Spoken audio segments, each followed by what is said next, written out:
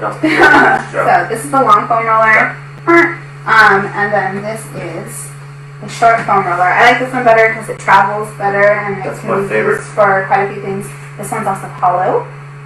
So when we pack it, you can put, yeah, this is, you know, typically what we roll the bottle of wine inside a shirt and then put it in there. So yes, I throw my socks in there. Yeah, exactly. It travels much better than you know, a solid one. So a couple of exercises that you can do. One for the front of your shins to start with. Yes. Foam rollers are always better on the ground. Grab the water. In this case, oh yes, thank you. In this case, we're going to do the table. So one thing that you can do is use some kind of support. Okay, don't try to like, you know, get on all fours, especially if your back hurts. Like just ease into it. This one has a little bit of softness and some give to it on the outside. And they make beginner foam rollers that are a little bit softer with more give, and then they make some that are practically PVC pipes, so you don't want to use those. That's like torture. New to foam rolling, yes. So start with one leg at a time. This one I'm trying to massage my shin out here, so you can just kind of go one leg at a time, especially if this area is Are you putting more weight on your opposite leg then? Yes, so I'm putting more weight on my opposite leg, and then gently, as I'm able to, I'm increasing the amount of weight that I'm putting shifting it on over this guy right here. So you can shift that weight over as you can tolerate it. You can switch sides and do the other side. And if you're advanced and you've done foam rolling for a while, or if that area is too tight, right, exactly, and you want to try it, then what you can do is you can just kind of climb onto it. Please make sure you have a wall or something next to you. I like to put my hands here, and then you can just bring your knees forward. I haven't tried that one yet. Just like this. So this one is how you can roll that out. The long foam roller. I'm going to let you do the IT band one. We get to the IT band better. This is the long foam roller. This guy is nice to do your whole spine.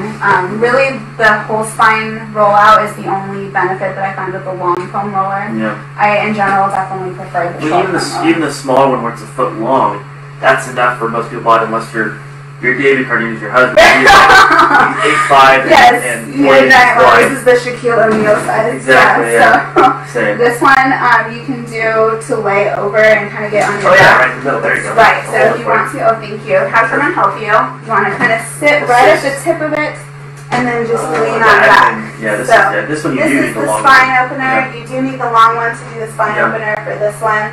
And then you just gently will kind of rock one way and rock the other way. Left to right side. Left to right, right? So that's really the only benefit of this long one. You can't do this with the little one. But with the big one, you can do the spine opener. If you want to do something similar with that and open your back up kind of a long ways like this, you can put this sideways underneath your back. And you put it right under your bottom and just gently get to the part where it hurts. So if you have pain here in the lumbar spine, you'll put it right up against your bottom as far as it'll go, and then you'll gently walk down over it to open up your spine and open that up. Let me move my shirt so you guys can see. Just like that. There it is. Okay, that's the shot. Like this here. And then if you have more in your mid to thoracic area, then you can open up slowly. Are you holding it there, or are you rolling back and forth also? First, I'm starting just in a stationary position, just to find the spot that is, most tolerable and most comfortable. Yes. And then, as you're able to, then you can kind of bring your feet up, and you just kind of go back and forth and just kind of work on that spot. Nice. My brother is super advanced and can do like his whole spine in one shot, but. And then the other way that you can do it, you can use it kind of like a neck roll and just set it right there.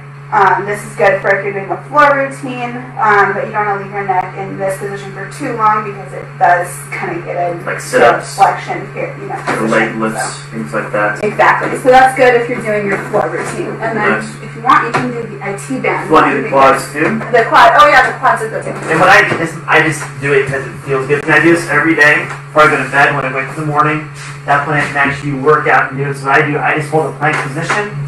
At that point, I have my opposite leg hold most of my body weight to start, and I'll bring things over to my leg I'm working with and roll back and forth.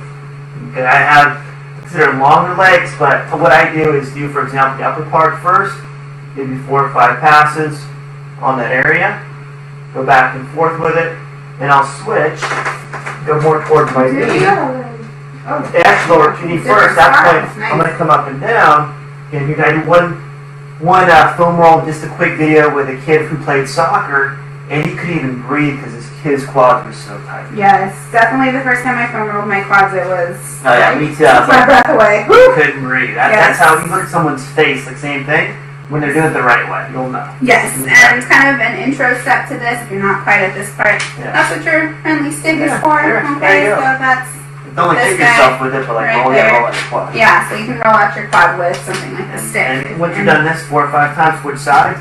And again, what I'm doing on this side, if I put it over here so you see my opposite leg, I'm putting my leg out, and Brianna might have a different method for this. At that point, my weight's here on that side until I can put more weight on that my leg I'm working with. Yes, and I agree. That's a great way to start. Just so you, again, you can kind of ease from one side onto the other and kind of let the weight slowly.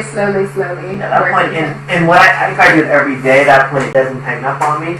And this couple days to like to do cardio, whatever it is too, we're on our feet all day, and it's going to hurt. Yes. I don't like pain.